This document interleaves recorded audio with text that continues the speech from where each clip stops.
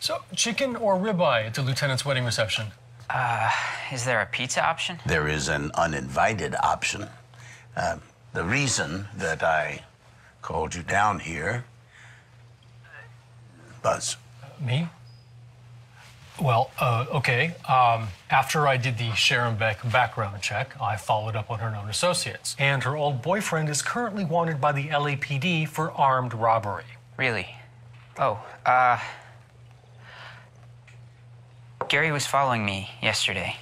What? Yeah, he was looking for my mother. You spoke to this asshole? Only for long enough to say to leave me alone and that I didn't know where she was. But why? Why? What did Gary do? Buzz has it queued up.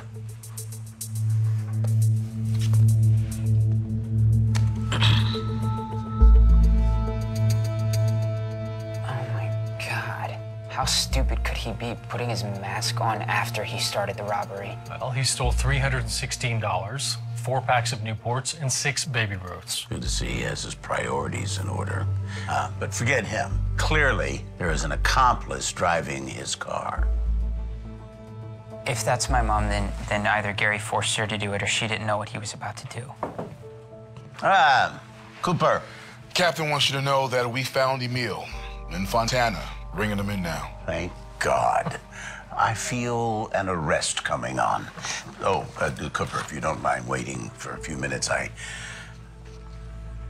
may have another job for you. You got it.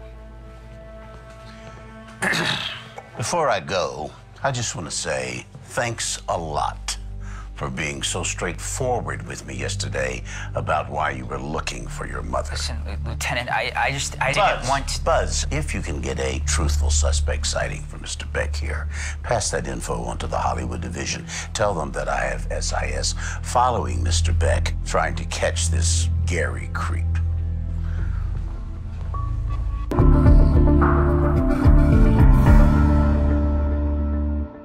The police don't give a damn.